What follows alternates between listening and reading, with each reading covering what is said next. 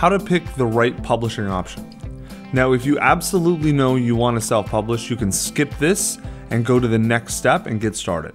If you're unsure how you want to publish a book, whether you want to use self, traditional, or hybrid, this is the module you need to watch. What I'll do in this module is walk you through exactly what each type of publishing option is, how they work, what are the advantages and disadvantages of each, and how to choose the right one for you. So in modern publishing, there are basically three models. There's traditional, there's hybrid, and there's self-publishing. Now I'm going to walk you through each one. So let's start with traditional. What traditional is when most people think of publishing, that's what they think of as book publishing, is traditional. Generally what happens is an author has to find a book agent. Traditional publishing houses, people like, or companies like HarperCollins, Simon & Schuster, Random House, Hachette, etc. There's about 5 major ones, and there's maybe another 10 to 20 mid-majors. They don't take open submissions. Now, they say that they have what they call a slush pile, and you can submit stuff, but basically no one ever gets published at a major publisher if you just submit directly to their slush pile. What you have to do is you have to find a book agent, and that book agent has to agree to represent you. And then the book agent will help you write a book proposal, and then they take that proposal, they shop it around to editors at the major publishing houses, and the editors then decide if they want to take a meeting with you, get to know you better and get to know the book a little bit better, and then potentially offer you a book deal. That's generally how it works. Now, if you get offered a book deal, the way it usually works is they offer you an advance on royalties. So it can be anywhere from $50,000 upwards of $1 million plus, depending on various factors. I mean, the main factor is the expectation they're going to sell $1 million worth of copies or $50,000 worth of copies. Now, what the advance is, it's literally an advance on royalties, right? So, but what's weird about it is you don't have to pay this back. So if you get a $100,000 advance, if you only sell 10 books, you don't have to pay that money back to the publisher. That's kind of the good thing about advances. The bad thing about advances is that you no longer own the book, you no longer own the royalties, and you're only taking a small percentage of the royalties now, right? And the idea is the traditional publisher is investing this money in you and in the production of the book, and they're using their contacts to get it into bookstores and things like that, and so they get to take the majority of the sales. Let's walk through the major things you have to think about for traditional. For ownership and rights in traditional publishing, the publishing company always owns the print license, right? That means that they have the right to print this book in all mediums, electronic, physical, excerpts, all that sort of stuff. But with major publishing houses, the author always retains the copyright. All other rights tend to be negotiable: movie rights, excerpt rights, things like that. The royalty rate is standard. With a traditional deal, you would get the same royalty rate that Stephen King gets. It's 15% hardcover, 7.5% trade paperback, and 5% mass market. Mass market are those little books in the grocery store. Trade paperbacks are normal paperbacks, and then hardcover are hardcover. The writing tends to entirely fall on you, on the author. That you'll get a little bit of editing help from your editor sometimes, and then the publishing house generally does the copy editing. The publisher will do all the publishing services, meaning the book cover, the interior layout, things like that, but the quality can vary widely depending on how good they think your book is and the house you're at. They do all distribution, and normally with traditional publishing deals, your book is going to be in bookstores. It used to be guaranteed. That's changed a little bit. Now, for most authors, they're going to get you in a few bookstores and see if your book sells. And if it doesn't, then you're pretty much out of luck. If it does, then they go for wider distribution. Now, of the 3 different models, traditional publishing has the highest, still has the highest prestige and the highest sort of the best perception, but that's fading a lot, and it's not relevant at all to readers. Mainly, it's just relevant to authors who think that they have to be traditionally published to be accepted or validated. Although I would tell you that it's funny. It used to be that self-publishing was considered vanity publishing, and traditional was considered real. I actually think it's shifted a lot. I think traditional is now really considered vanity because it's so easy to publish self now, and you're totally capable of producing a high-level book just as good as anything you can do with a traditional publisher, and you can own the rights. So if you're going to a traditional publisher now, a lot of times the reason is vanity. You want to feel validated. It's kind of funny how that shifted in the last 20 years. Now, the time to publish a book generally takes about a year to 3 years, depending on the publisher, how excited they are about the book, and how close to being finished with the book you are. So the advantages are you get a monetary advance before publishing. It's the highest. Generally, if you're with a traditional publisher, you have the highest potential for traditional media coverage. So most media don't care who publishes your book, just like no reader cares. But old school media still cares who publishes your book, which makes sense, right? If you've spent your life thinking that the media establishment matters, and if you work at the New York Times, you think the media establishment matters, and so you think that being published by Hachette is more valid than not. So, but with almost all non-mainstream or non-big New York media, it doesn't matter at all.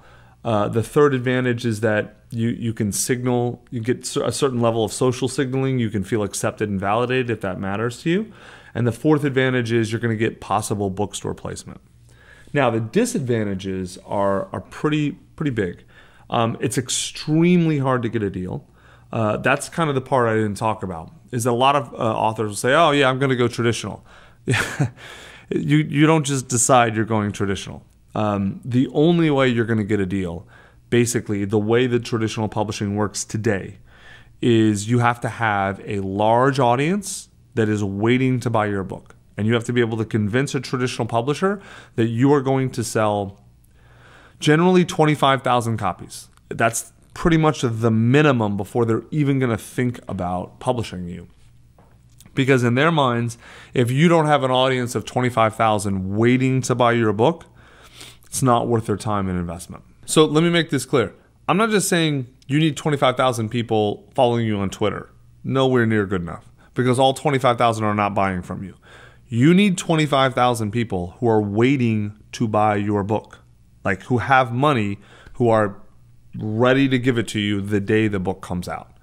And if you cannot convince a traditional publisher that you have 25,000 people ready to buy your book, you're not going to get a deal, or the odds are extremely low. The second drawback is it's a huge time investment. Finding an agent, pain in the ass. Doing a book proposal is almost as hard and complex as writing the book itself. Getting a deal is difficult. Then you've got to write the book, then going through the process, then of publishing with them, and then waiting for it to come out. You're looking at, if you were to start today from zero, you'd be really lucky to have your book published and out on the market in 18 months. That'd be fast. 2 years is still pretty speedy. 3 years is more realistic. So it's a massive investment of time before you see any return, really. Third drawback, you don't own the book. This is a big deal for most business people and entrepreneurs. Not owning the book means that you don't just get to give it away. You can't use it in your marketing the way you want. You can't, you have to pay for every copy. It's a big pain in the butt. You can't just use the content in it any way you want. Publisher will not allow that. So when you don't own the book, it changes the dynamic. So the fourth drawback is loss of marketing control. Now, this is a big deal. Most of the people that are watching this course are entrepreneurs, business people, consultants, coaches, people who in some way, shape, or form are using this book to help get them, raise their visibility, get them clients, things like that. Right? In addition to writing a great book that helps people, they want the book to help them. Publisher doesn't care about that. Publisher only cares about selling copies of the book. In fact, it's a little bit counterintuitive. The publisher's goals are often in direct contradiction to yours as the author. Now look, it's not that you don't want to sell copies, but for most of our authors, selling copies is a secondary thing. First, they want the book to help get them business, right?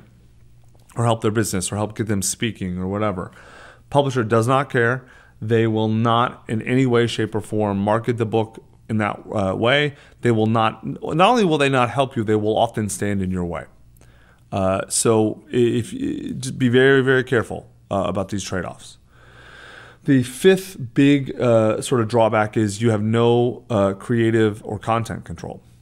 Now, publishers are not evil. They're not going to go through and make you look bad in your book. But at the same time, they don't care about you. They care about selling copies of your book. And so if, for example, we see this all the time with authors who work with us at Scribe, they decide to work with us instead of a traditional publisher. The ones who can get deals, which is still a tiny, tiny sum, often decide to go to work with us instead, or to publish with us instead.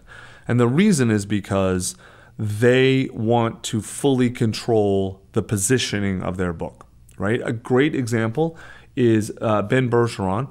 He is a famous CrossFit coach. He coaches elite sort of athletes.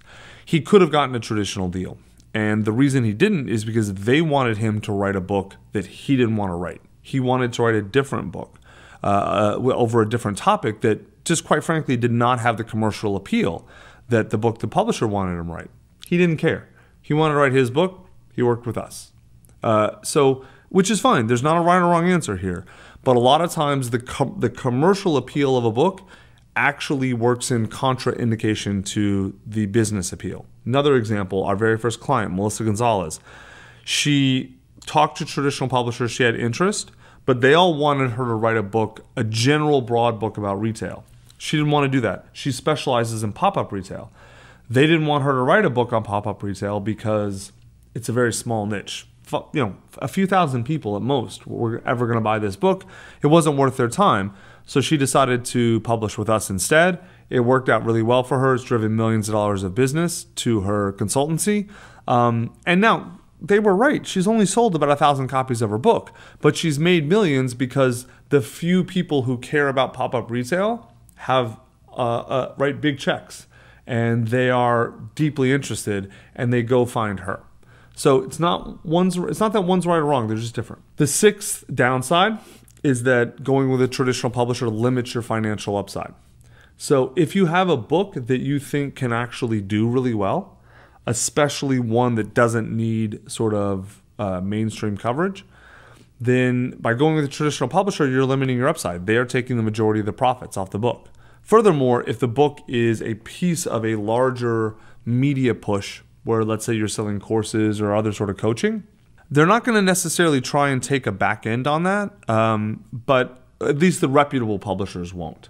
Some of the low-end publishers will try and do that, and so you need to be very careful of that. Publishers like Wiley will try and do that.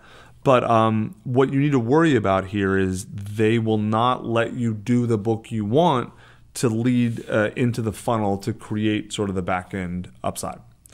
So it kind of ties into creative content control as well, but they won't do it maliciously, but publishers will often screw up your book in terms of how it relates to the rest of your business life. Now, there's a few questions you have to ask before you really even understand if you can get a traditional publishing deal and if it's right for you. The main one I kind of alluded to earlier is, can you even get a deal? The reality is most authors cannot get a publishing deal, so let me walk through why. First off, finding a book agent to represent you and your idea is hard. Most agents get thousands of inbound requests a week, or maybe a month actually. Writing a book proposal, like I said, is a huge task. In fact, we do proposals for some of our authors who have big audiences for whom going traditional might make sense. We charge $15,000 for a proposal, which is almost half what we charge to do the entire book. That's how complicated and intricate proposals can get. The third problem is that shopping the book around to publishers through the agent is difficult. Then you've got to have a publisher make you an offer, which is by no means guaranteed. Then you've got to negotiate and accept that offer. So there's a big barrier. I would say of every 100 authors that come to us that want to go traditional or thinking about it legitimately, less than 5 even have a shot. And I would say maybe 2 have a realistic shot. 2. So we're looking at 1 to 2%. Now, here's a great way to tell if you've got a realistic shot. And I said this earlier. Do you have 25,000 people waiting to buy your book? Not that you think will buy your book. Meaning, do you have an email list of, let's say, 100,000, where you have a open rate of 50%, and you have a previously proven buy rate in the 20 to 30% range? If you have that, they want to talk to you, and you can probably get a deal. Not a high one. You're looking at anywhere from 150 to 300,000, give or take, depending on the subject and other factors. If you have social media followings, multiple across different platforms, Facebook, Instagram, etc. If you have social media followings that are highly responsive in the 500,000 plus, then you're potentially looking at a deal depending on what field you're in. For example, you want to do a cookbook, it's pretty easy to get a deal. You want to do a book about memes, you're not getting a deal. It very much depends on the field. But you have to think of it from the publisher's perspective. They don't care about you, they don't care about your book. They just care if it's going to sell copies. So they need to know before they bet on you, you have 25,000 people that are waiting to buy your book. Now, the next question you need to answer is, even if you can get a traditional deal, which only, let's say, 2% of you can, should you even take it? That's not an obvious question. Now, as recently as 20 or 25 years ago, this was a no-brainer. Of course you took it, because you didn't really have any other options to get a book out into the public and in stores unless you went traditional. But the game has substantially changed since then. And in 2018, there's really only 3 reasons you would want to sign with a traditional publisher if you're offered a deal. Number 1 is you need the advance they're going to pay you. So let's say that you have a big audience. They're confident you can sell even 50,000 copies, right? So 50,000 copies, you can probably get an advance of $200,000 to $400,000, right? So let's say you get a $250,000 advance. If that advance is like you need that money, if it's just absolutely crucial, then yeah, then it probably makes sense to take it. Because look, you're getting that money. And as long as you deliver them a book, they can never come take it back. The second type of person who should take a traditional deal is the type of person that must have mainstream media attention for the book to be successful. So when I say mainstream, I mean sort of established old media, New York Times, Wall Street Journal, places like that. Those are the only sort of places that still care who publishes your book. And the type of people who fall into this category are the type of people who don't own their audience, right? Who don't have permission assets to their audience, like an email list or a big social following or something like that. That generally means politicians, celebrities, athletes, musicians, people like that who do have a following, but they don't really control the message to the following. Those sorts of people, I think, tend to do well with traditional publishing because they can, first off, they can get a deal. They can usually get a good advance, and it makes, they kind of do need the stamp of being with a traditional publisher. But for most people, business people, people like that, doesn't really make a lot of sense. I'm going to get into that a little later. The third reason that you would take a deal if you could get one is that you want the sort of feeling of acceptance and validation that comes from being picked. Being honest, this is the main reason that most people want to deal with a traditional publisher. And they feel like they're picked, they feel like they've leveled up, they feel like they've been validated. We've worked with a lot of authors who've gotten traditional deals. They'll use our manuscript process to do the book, and then they will then hand the book essentially to a traditional publisher and publish it. And most of them, not all, so like some of them, like Tiffany Haddish, love the process. If she ever does another book, she'll do it with a traditional publisher, but that makes sense. She's a comedian, a celebrity, makes total sense for her. We had others like Joey Coleman, who he didn't have a bad experience, but he's not sure he ever wants to go traditional again. And Joey will tell you a lot of the reason he went with it was he wanted to feel like he was now in that traditional club. He did it once. His book hit Wall Street Journal bestseller, but there were a lot of downsides. And all the downsides I told him about were all there. And he made the trade-off consciously and willingly, so that's fine. So it's something you really, really need to think about whether the sort of social signal is worth all the downsides. For most people, it is not. For some people, it is. So that's actually the third question about answering whether traditional is worth it, is are the trade-offs of traditional worth it or not? So let's kind of go in depth a little bit. The biggest trade-off, like I said, is that you don't own the rights and royalties anymore. That's literally what you're selling a traditional publisher. You're selling them control of your intellectual property. I would tell you that if you are in the business of selling your ideas, having someone else own your intellectual property is a disaster. It's a really bad idea for almost any coach or consultant or entrepreneur or business executive or lawyer or financial advisor. I would tell you the more you own your ideas, the better. But again, it's a trade-off. If you decide that the benefits of traditional outweigh owning the intellectual property of that book, okay. I mean, that's kind of what Joey did. He wanted the imprimatur of traditional publishing. He thought it would be relevant to him in the circles that he played in. He's found out it really wasn't that big of a deal. But again, I don't want to make it seem like that this is a right or wrong thing. It really just depends on what you value more, what business you're in, and how you're going to use your intellectual property. So the second big thing you need to really think about is your loss of creative and content control. Once you understand, once you take a deal from a publisher, they own the entire book. They own all the content. They get to decide everything that goes in the book, right? They final say over every word, the book title, the book cover, your bio, everything. Now, they're not bad people. They're not going to try and screw you. But I can tell you that publishers, I've been through this process many times. Publishers tend to make terrible aesthetic decisions. Most of the people who work at publishing houses wanted to be writers and either didn't have the ability or the skill or the courage to do it. And so they work in that business.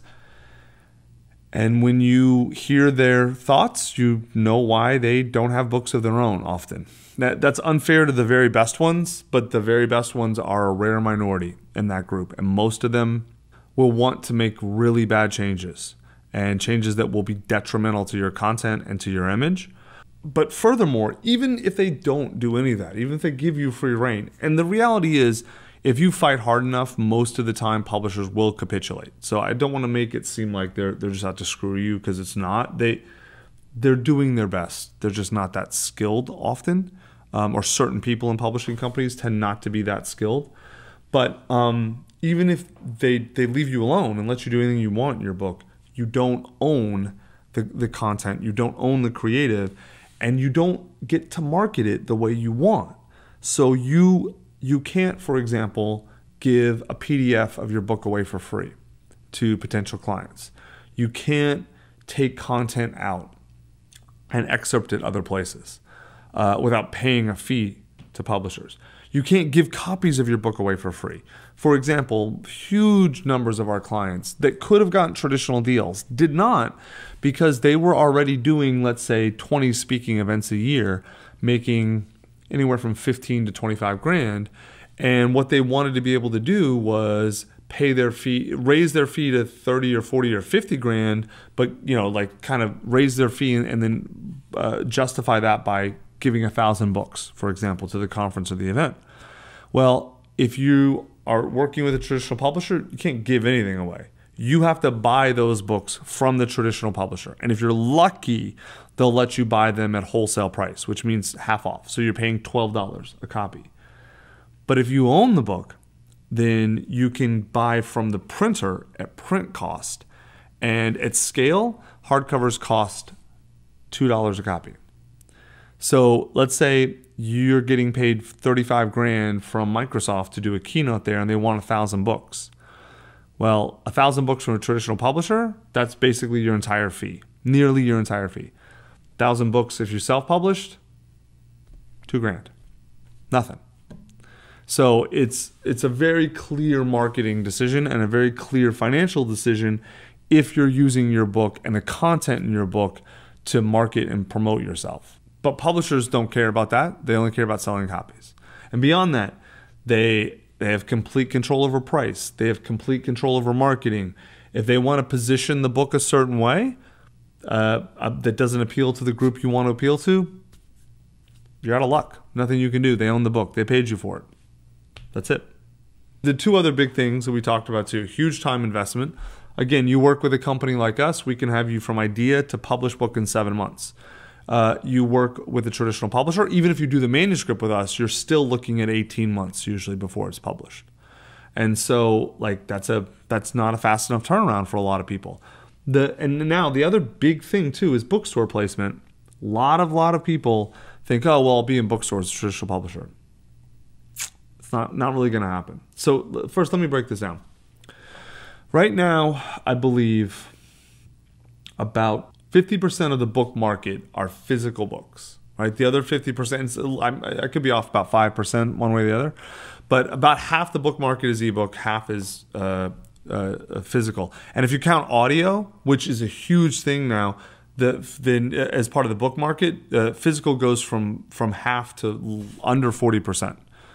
Now, of the physical book market, so let's just stick with the actual printed text. Of that market, let's call 50% physical. About half of those are sold in bookstores. So you're looking at 25% of the total book market, excluding audio, is sold in bookstores. Now, that's all books, right? And the books work on a power law. So almost all the books, 80-90% of the books sold in bookstores are the big bestsellers. Mostly huge novels, the 2 or 3 big nonfiction books that come out every month, something by Adam Grant, something by Malcolm Gladwell, whatever, and cookbooks and books like that. That's the vast majority. Most nonfiction, and we have worked with so many, dozens, just in this company alone, of authors who've done traditionally published books. When you break down the numbers, they'll sell 10 books, 20 books a month in bookstores. The ones that get into bookstores. 10 or 20 books a month in a bookstore. It's essentially a useless endeavor for mid-list or backlist authors. Makes no sense at all. And what the vision that most business people have is, oh, but my book will be in bookstores, airport bookstores. It won't. You have to pay for that. Every book you see in an airport bookstore is there for one of 2 reasons. Either it is selling really, really well on its own, so the airport bookstore puts it in because they're making money, or the person paid for that slot. It's called co-op, and they pay anywhere from $10,000 to $60,000 a month to have your book on front shelves or just in shelves in bookstores, airport bookstores especially. But also Barnes & Noble does co-op as well. The bookstore game is a total racket. Even if you go with a traditional publisher, even if your book they tell you it's one of their big ones, you're lucky if you're in half of bookstores, and you're probably will be in no bookstores after a year. So if your big thing is bookstores, first off, I would let it go, and second, I would highly consider not working with traditional publishers. All right, self-publishing. The main crux of the self-publishing model is that the author retains ownership of their book and they manage and control the whole process. The self-publishing has many different forms, but at its core, the author either does the publishing work themselves or manages freelancers or a publishing services company that do the work for a fee. That's kind of the core thing, is that no one's paying you for the rights to publish the book. You're doing it yourself. So there's no acceptance needed, no advance. You retain all rights. You don't have to ask permission. You just go and do it. So to kind of run down how it works. Author retains all rights and royalties. The royalty rate varies. It can be 100% if you sell the books yourself. It can be 70%, which is the standard rate on Amazon. But it depends on what distributor you use or how you sell the books. There's no advance against royalties, obviously, because no one's paying you. You own the book. You're publishing it. The writing, the author manages. There's many variations of help you can get, like working with our company, hiring freelance editors, etc. But all are paid, unless your friends help you for free. The publishing services, you've got to manage it yourself. You either do it yourself, or you pay someone to do it for you, or you manage people working with you. The distribution, again, author must manage. Lots of variations. Standard one is Amazon, iBooks, things like that. The marketing, the author must manage that. Many variations exist, but all are paid again. And then prestige and perception, it's very, it varies widely, but it basically is totally dependent on the quality of the book, not just the interior, but the exterior, which we're going to talk about. And then the time to publish can be very quick, actually. It can be weeks if you really dedicate your time and really get it out fast.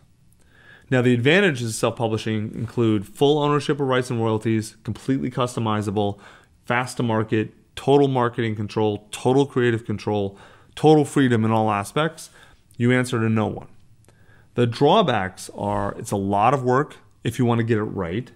Not a lot of work if you want to do a bad job, obviously, but let's do that. If it's unprofessional, it's going to result in poor quality and low status. You're going to look bad if you do an unprofessional book. It's time consuming to learn and manage the process yourself. But now you can solve that problem by hiring great people to do it for you, but then it becomes expensive. So that's sort of the trade-off. Now, the questions to ask. Can you do a professional job deciding whether or not to do self-publishing or not? The questions you need to ask yourself. The first one is, can you do a professional job? Like, this is the most crucial job in self-publishing. It basically trumps all the rest. If you believe you can do a professional job publishing your book, or you can pay someone to do a professional job, then self-publishing is almost always the best bet. Now, the reason, but if you can't do a professional job, if either you don't have the time or the money, then self-publishing is not a good option. For a lot of people, you're better off not having a book than having a bad book. And doing a bad job on self-publishing will give you a bad book. Now, the reason is this is so crucial is because think about how you judge a book. Like, how do you judge a book? You hear the title, you make a judgment whether or not it's for you. You look at the cover, you make a judgment about the book based on the cover. You read the author bio, you look at the author photo, you read the book description, you read the reviews. All those things, you've made immense judgments about the book before you've ever even opened it. In fact, most people, more than 80%, don't open a book or read anything in the book before they make a decision about whether or not to buy the book, and they make a decision about the author. They judge the author based on all of those things first.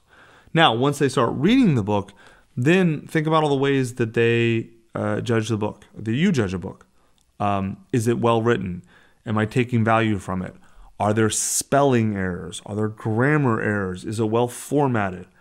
All of those things have to be dialed in, and they have to be done well for your book to be professional. And if they're not, you will look bad. Think about, have you ever read a book and seen a spelling error?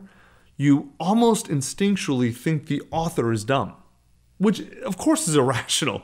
I mean, you have a 400-page book or a 200-page book, it's impossible to not have at least one thing in there that's at least debatable grammatically. And of course, come on, the smartest people on earth misspell words all the time, but you still think the person is stupid if there's a misspelling. You got to be very, very careful with that. The same goes with the cover. If the cover is poorly designed, you basically assign a social class. You make a judgment on the author based on their cover. If it looks really well designed and professional, think, oh, they must be smart. They must be high status. If it looks like they paid $5 for it off of Upwork, you're like, oh, they must be cheap, or they must not know better. You got to be very careful. Now, the second question you need to ask to determine if self-publishing is right for you: what's the trade-off, right?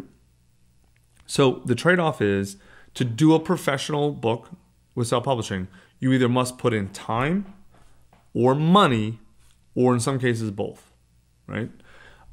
It is not hard to do all the steps necessary to do a professional book. This entire course lays them out. It just takes time. If you don't have that time, then you need to pay someone. And if you don't have that money, who does know how to do it? And if you don't have that money, I would tell you not to do the book. Like I said, there's a saying in movies that really applies to books: good, cheap, fast, pick two, right? So you can do good and cheap. It's going to be slow because you're going to have to do it, right? And you can find even some good people to work with you who are cheap. It's going to be hard to find them, and you're going to have to manage them a lot. Good and fast, going to be expensive.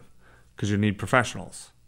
And then you don't want bad and cheap or bad and fast. Like those are kind of not options. So it's like pick good, and then do you want cheap or fast? I would tell you, if you have the money, use the money to buy your time and work with good professionals. Now let's talk about hybrid publishing. Hybrid is sort of in between traditional and self, and it's called hybrid because you are working with a publishing company, but the work you do with them has a lot of attributes of self-publishing. Honestly, I think this is the worst model, and I never recommend publishers go with hybrid. In my opinion, hybrid kind of gets you the worst of traditional publishing and the worst of self-publishing. But let me explain the model, because there are a few very rare numbers of authors for whom it makes sense. And I want to explain it to make sure you understand it, so God forbid a hybrid publisher tries to sell you some bullshit otherwise. So the basic idea here is that you work with a publishing company. They, instead of paying a big advance like a traditional publisher, they'll either pay no advance or a small advance, and they will give you a higher share of the royalties, and they'll give you sometimes a lot more control in the process. And then the sort of what they do is they do a lot of the publishing work, right? So like the layout and the cover design, etc. Right? So the ownership and rights to walk down sort of the important things. Ownership and rights are variable. The royalty rate varies a lot. It can be anywhere from 15 to 25% to as high as 50%. The advance is usually very small. Most of the time there's no advance. Usually no help with writing. Sometimes help with editing, but that's uncommon. They usually do some publishing services, usually all of them, but not always. Distribution, they usually do some of that. Marketing help is very variable. It depends on the company and the deal.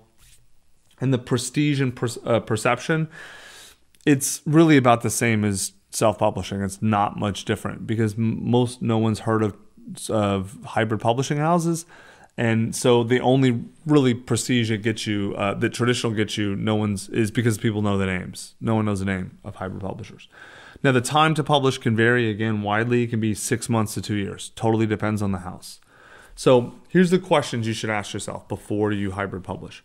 Why pick hybrid over the other two? Again, I don't think there's a reason.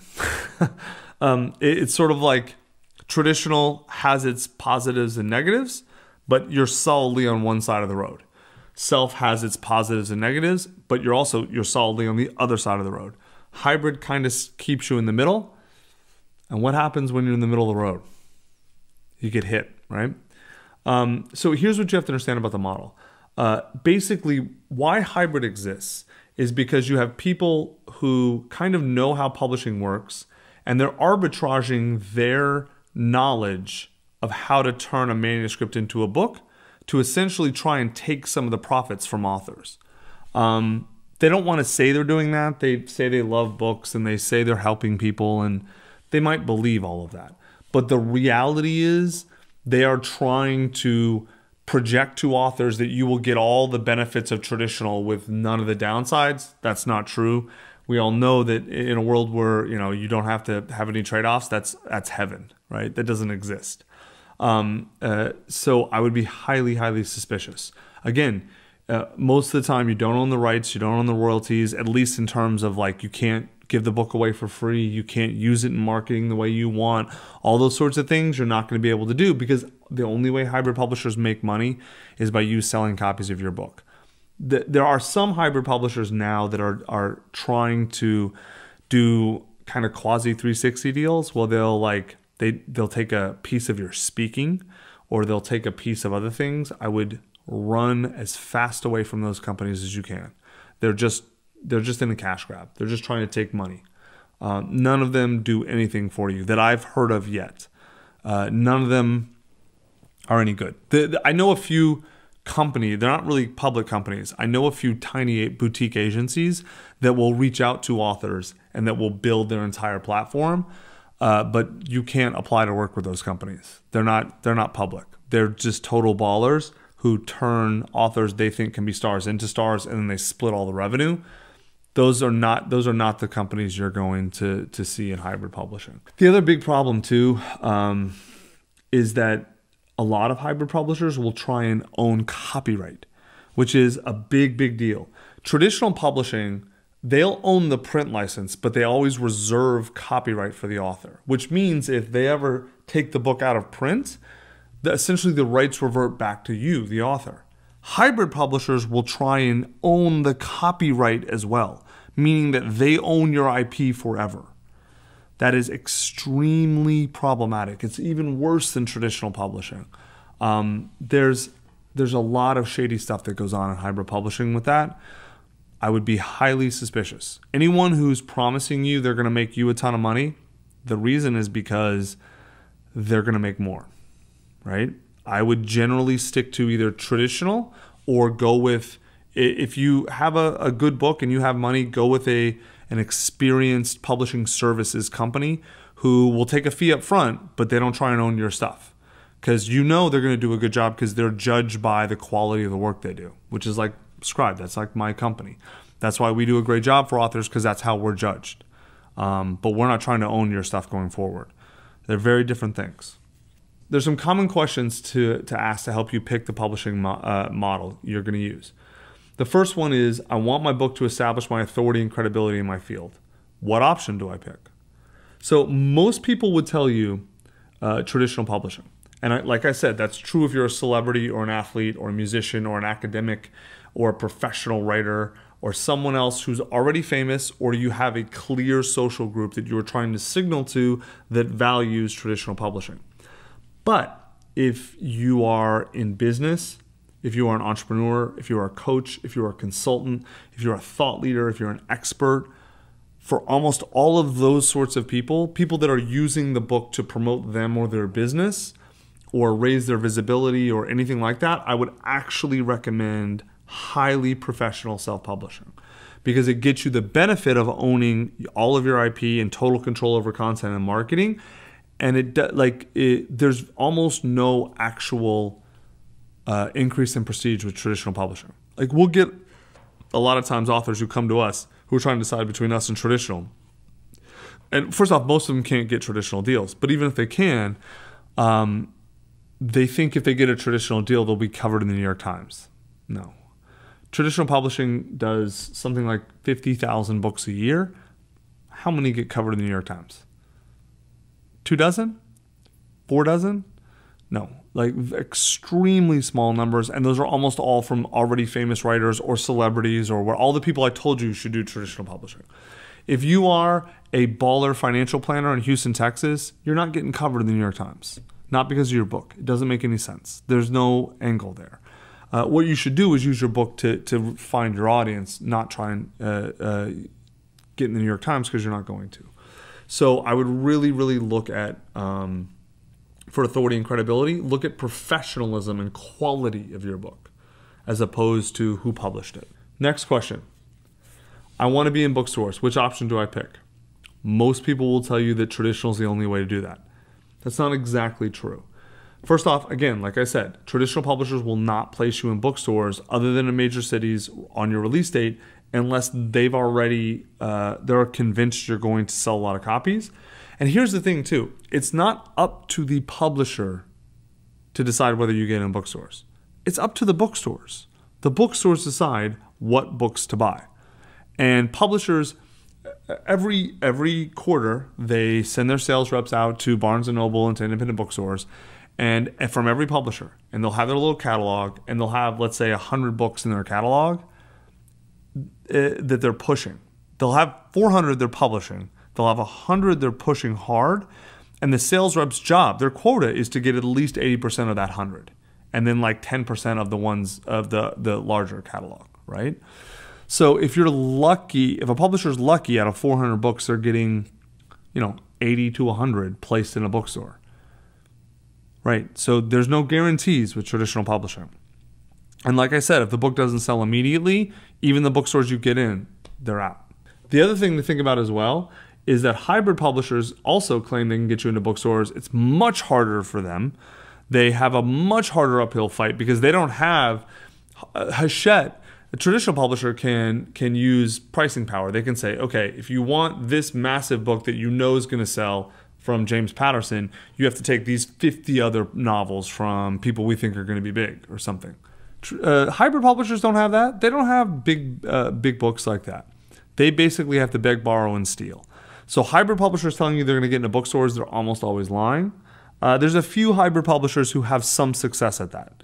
But again, they just have success with books, a few books, not with their whole list. Look, here's the thing with bookstores. At this point in history, it's an ego play. I don't think it leads to sales, and I don't think it leads to credibility, and the data backs that up. The last question. I want my book to promote my business. Which option do I pick? I would hope at this point this is obvious. You pick self-publishing. The flexibility to position your book the way you want and the ability to do it as professionally as you need, no question. Self-publishing is the best option. You just have to work with really high-level people.